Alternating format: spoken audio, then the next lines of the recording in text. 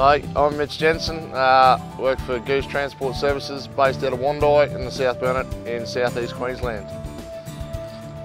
They're about 2 years old now, the trailers and the dolly, built by Lusty EMS in Brisbane.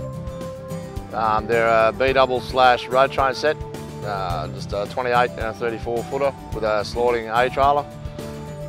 Their doubles is your B-double-A or your road train lead. 7-foot sides, mainly built for cottonseed, but they are pretty versatile when it comes to light grain. Any light products like these almonds themselves. Haven't given us any dramas or BPW running gear. Disc brakes, they've been really good and reliable.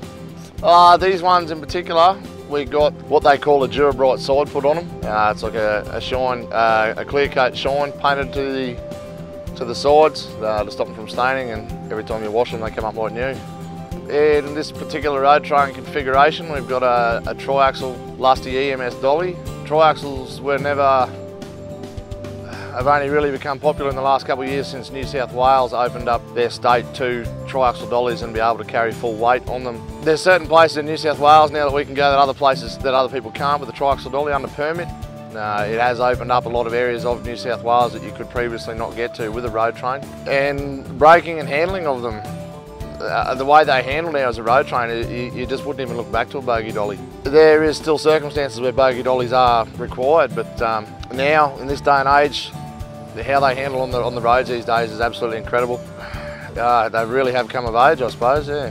On the slider A trailer, it has a removable kingpin on the front, in front of your normal B-double kingpin. It's a matter of taking out one bolt really and taking it in and out. It lengthens your pull point on your lead trailer as a road train and makes it tow a hell of a lot better.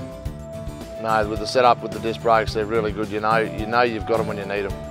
For a combination like this, these days we have to be versatile and have to be able to do B-double work and road train work in one. And you can't always afford to have trailers sitting around.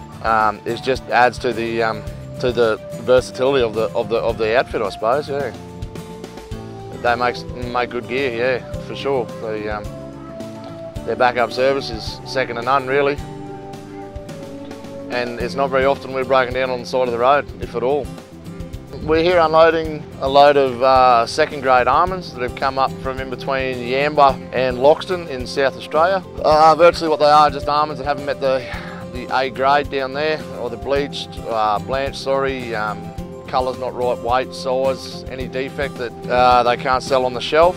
And they've been brought up here via road train to Pressed Purity Oils in Kingaroy, where they're going to make almond oil out of them. And the oil, I believe, is sent to Spain for use in cosmetics. Yeah, we sort of spent the day splitting up the road train at Dalby and bringing it over here one at a time. Not much else you could put on it to make it a more productive or reliable outfit. Well, yeah, the gear being built in Australia, the trailers in the truck, like the truck, Bayswater trailers, Brisbane, like I said, they're made in Australia, they suit Australia, they're made to handle the roads here, and they are up to the job that we have to put them through at times.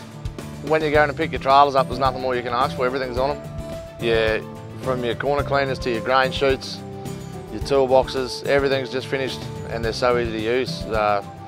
User friendly, yeah, they're the best on the market by far.